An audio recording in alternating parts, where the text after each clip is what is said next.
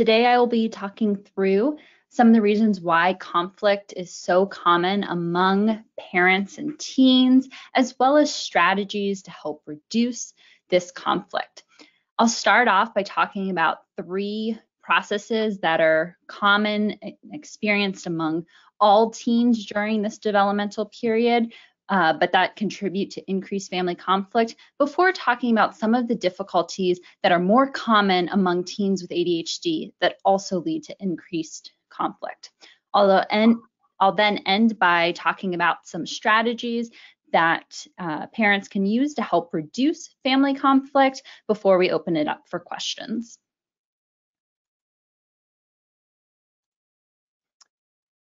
So as I mentioned, there are several processes that occur during the teenage years that can explain some of the reasons why we see increased parent-teen conflict during this time.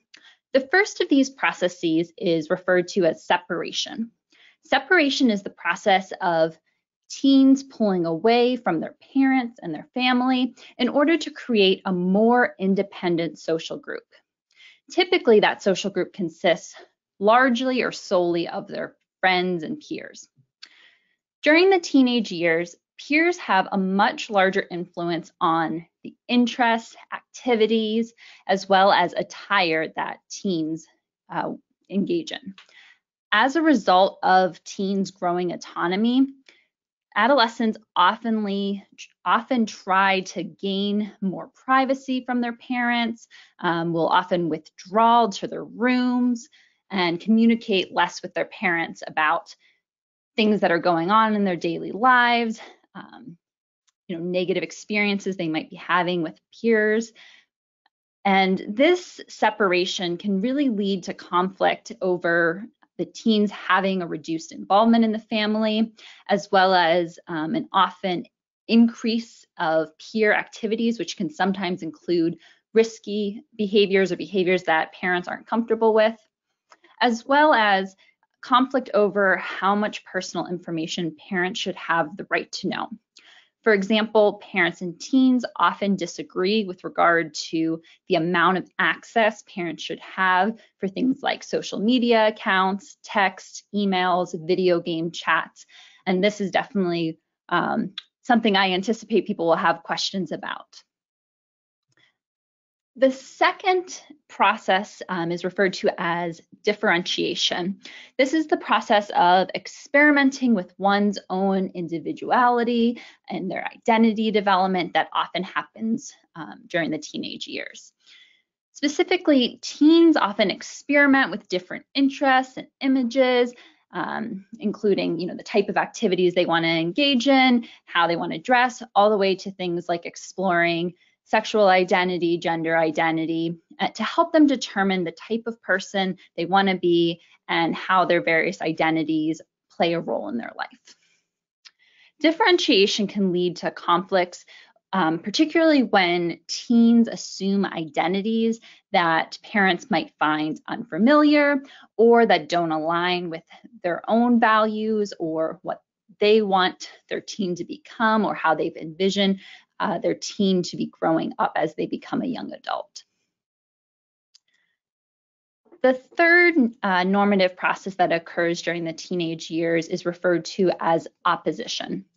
And opposition is simply the process of teens challenging parental authority, and this is done in an effort to become more self-determined.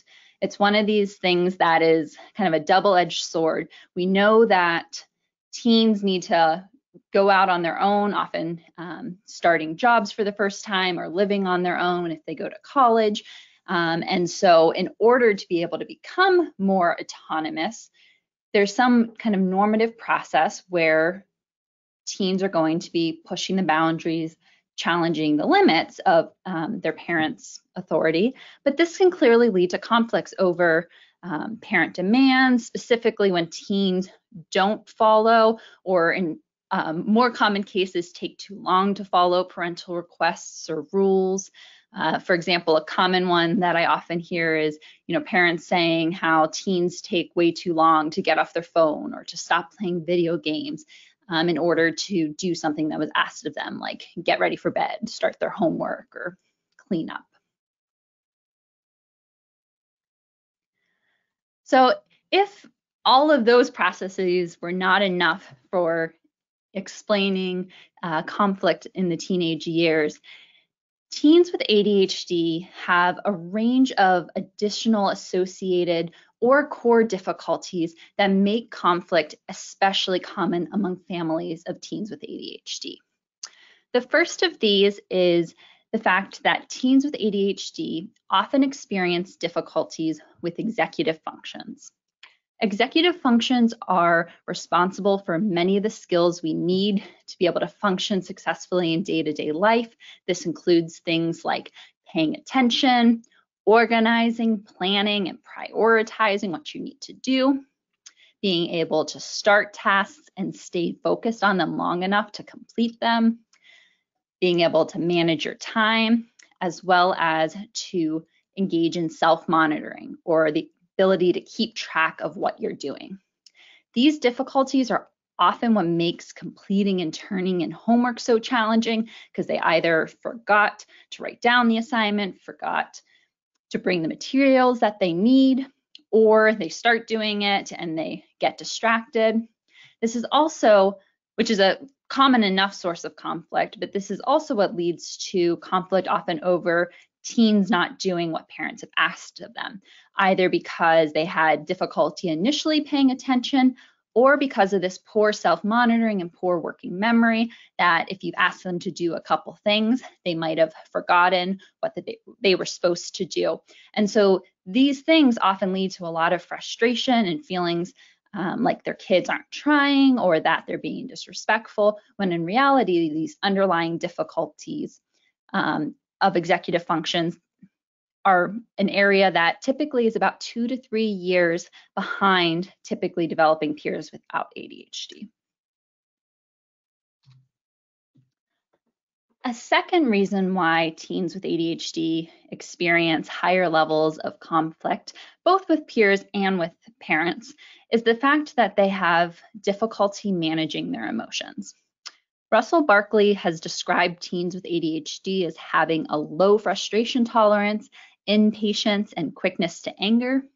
Specifically, teens with ADHD are less able to moderate or suppress and kind of manage their emotional reactions they experience. This is especially true in frustrating or upsetting situations.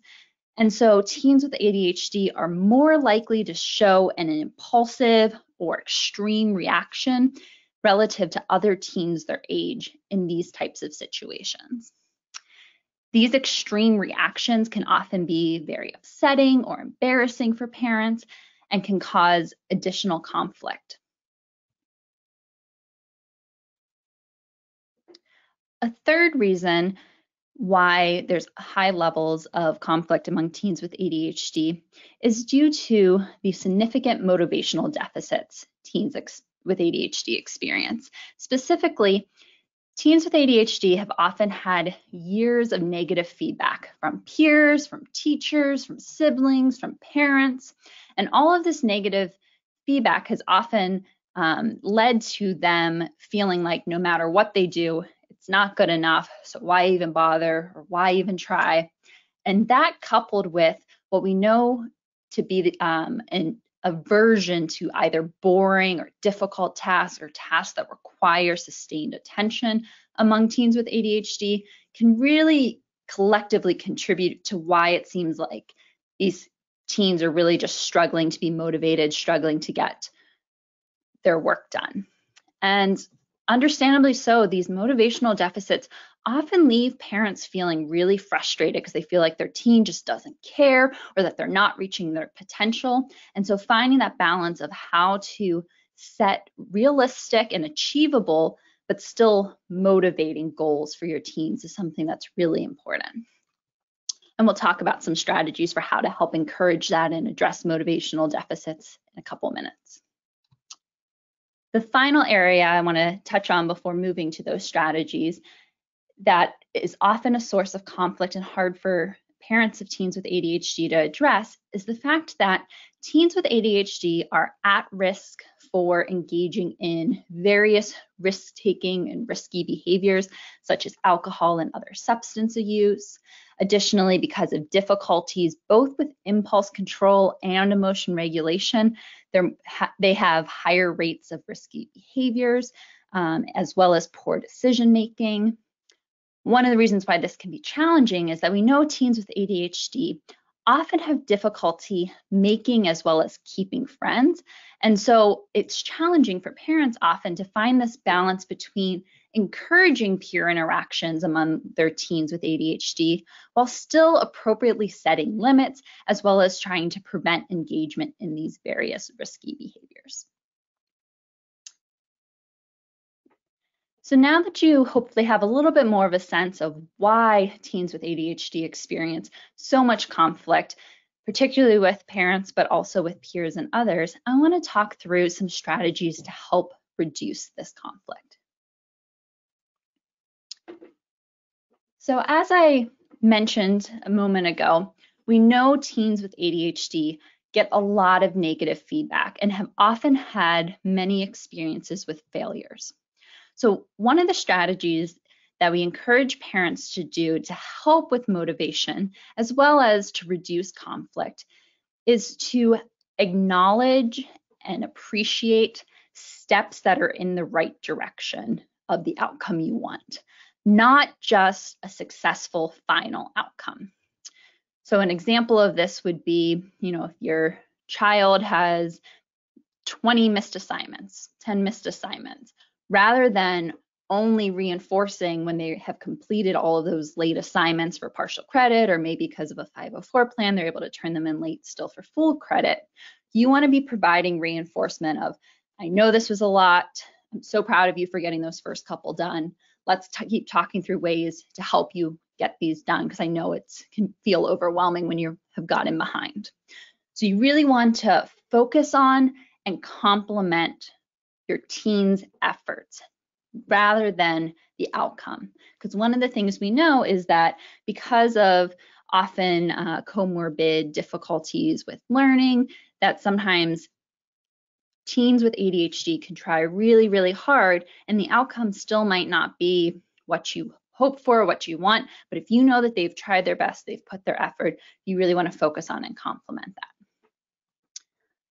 The other helpful hint to kind of remember this, focusing on approximations or steps in the right direction, is to go by the simple rule of trying to provide 3 positive points of feedback or comments for every 1 negative point of feedback you get. The reason why this is so important is that we as human beings are evolutionarily attuned to attend to negative things. So when something has gone wrong, we want to put out that fire, and we often provide a lot of attention to that. So if you ask your teen to do something and they go and do it, you often aren't going to attend to that of, thank you for listening the first time, or thank you for helping me bring in the groceries. That's a big help. You often comment on the time when they're not doing what you want, or when there's that negative behavior. And so especially among teens with ADHD, they're getting berated with all these negative comments. And so we want to be focusing on when they are doing the things we want, especially, or approximating. So maybe they remembered to bring in the groceries, but they put them down as soon as they entered in the door rather than bringing them into the kitchen. So you can still say, thank you so much for bringing the groceries into the house. It was a really big help. Would you mind helping me now bring these in to the house or into the kitchen? And so you still want to acknowledge their efforts rather than just saying, why did you leave the groceries in the front of the house? And getting upset that they didn't do what you wanted. Related to this point, one of the kind of phrases that I kind of live by and encourage parents to live by is pick your battles. This couldn't be more true than right now during COVID, when families are spending so much time together. If you are attending to all of the small little annoyances, those eye rolls, those sighs, you are going to be setting yourself up for constantly being annoyed, constantly being frustrated, and likewise your teen being really frustrated that you're always nitpicking on them. And so really trying to comment on those negative behaviors when they are bigger things. That could be different for each family. For some, it's swearing. For some, it's yelling. For some, it's only when they get physical. For others, it might be smaller things, like if they're stomping up and down the stairs. I've heard some parents who that doesn't bother them, others who that's totally not acceptable.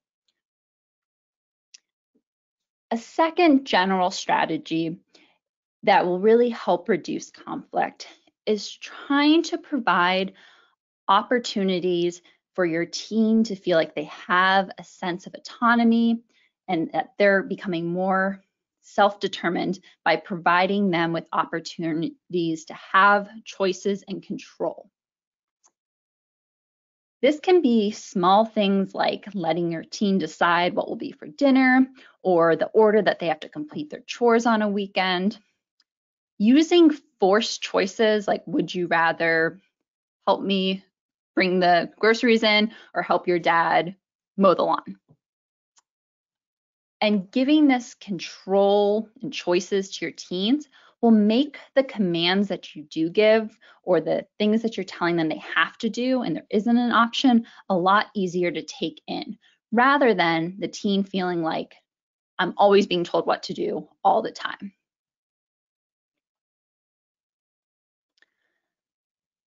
Related to giving these commands, so when there are things that have to happen and are not optional or you can't really give control, it's really important that when you're giving these commands that you're doing so in a firm and calm manner. Sometimes our natural instinct is to just increase the volume because we think that that'll make them listen or that'll make them comply. And in reality, increasing the volume doesn't work and oftentimes can just escalate the situation and make your teen upset. And it's also modeling anger as well as dysregulation, which is not going to be helpful for your teen being able to learn their own emotion regulation strategies. One of the things that often leads to conflict among teens and their parents is teens feeling like their parents are being unfair. I'm sure you've all heard the word unfair way more times than you can count. And when teens say this, parents often feel like the teen's being disrespectful, and it kind of becomes this back and forth, really mutual frustration. And so there's a couple general strategies that can help parents and teens feel like the situations are more fair and that it's clear what's being expected. So the first of these is making sure that you're providing consistent expectations so that the teen knows what to expect of them. One of the big things related to this is you want to make sure that your reinforcement, either positive or negative, for behaviors or misbehaviors are consistent with what is being expected. So just as you wouldn't give, a trip to Disney World because your teen got A's on a report card, a teen shouldn't be grounded because they missed curfew or lied one time. You want to focus on smaller, more immediate responses, both positive and negative. What oftentimes happens, though, particularly in response to negative behaviors, is that parents can act out of anger. And this can lead to giving bigger punishments, such as no electronics for a month or being grounded for 3 months. And these type of large punishments, while they might feel like this was a really big misbehavior, what it can actually cause is what we refer to as a downward spiral, where you've already taken away this really big privilege. And so you have to keep taking away other smaller things or other privileges until there's truly nothing left for the teen to lose. And then they feel like they feel like no matter what they do, there's no point of trying. They can't get what they want. And it really leads to no motivation as well as more misbehavior. And so that's why having smaller, more immediate punishments can be just as, if not more effective. Specifically, it can lead to improving behavior because the teens feel like, tomorrow's a new day and that they can be set up for success, or, next week is a new week if it's a little bit longer. But this also reduces conflict because I'm sure you've all had experiences with your teens kind of negotiating to earn privileges back or be able to get things back that they've lost. One of the final things related to this, and this is a really important one that's easier said than done, is that once a privilege has been earned, It can't be taken away, no matter how bad a misbehavior is that occurs. So I'm going to give an example. So if your teen has earned the opportunity to go somewhere special with a friend over the weekend, maybe because they got good grades or they helped out around the house, whatever you had set up, even if your teen engages in a serious behavior on Thursday or Friday, kind of right before when that special event was going to happen, that special trip cannot be taken away as a punishment. Instead, another privilege, such as electronics, should be taken away instead, because otherwise, teens start to learn that they can't trust you at your word, that, when they do something good and have earned something, that it can still be taken away. And that really leads to this feelings of things being unfair, as well as increases in conflict. The last point I want to touch on before we open it up for questions is to talk about how to avoid power struggles. So first and foremost, if your goal during a conflict with your teen is to win control of the situation, then I would say you've already lost. When we shift the focus during a conflict from the disagreement itself and what led to that to proving who is in charge of the outcome, this is a power struggle. And this shift results in a missed opportunity for emotional development, conflict management skills, as well as parent-teen relationship development. So 3 strategies to help avoid these power struggles are to really remember that conflict between any 2 people arises because those 2 people have different sets of thoughts and emotions about that same issue. And so as a parent, it's really important that you try to understand your teen's emotions and thoughts that might be underlying the behavior. You might not agree with the behavior, you might not think that it was an appropriate behavior, but showing empathy and understanding for why they did what they did or acted the way they did can really help reduce this butting of heads or this power struggle. Related to this, by being able to focus on the reason for the conflict or the reason for the issue, why the teen did what they did, it can allow you and your teen to help your teen build problem-solving skills and be able to learn how to come up with solutions and compromises to address a situation. And this is a really critical skill that they're going to need in their own lives with their peers, when they go off to college, if they have a future partner, or when they're in a job, being able to critically manage and in a calm way conflicts. Additionally, while we know disagreements and conflicts are a natural part of life, it's important that we can help our teens be able to respectfully assert themselves and to successfully resolve conflicts peacefully. So one of the things that can be helpful with this is that when possible, we want to try to recognize when a problem might arise and figure out what to say or do to avoid that problem from continuing to reoccur in the future. The reason why this can be helpful is it's easier to address conflicts not in the heat of a moment.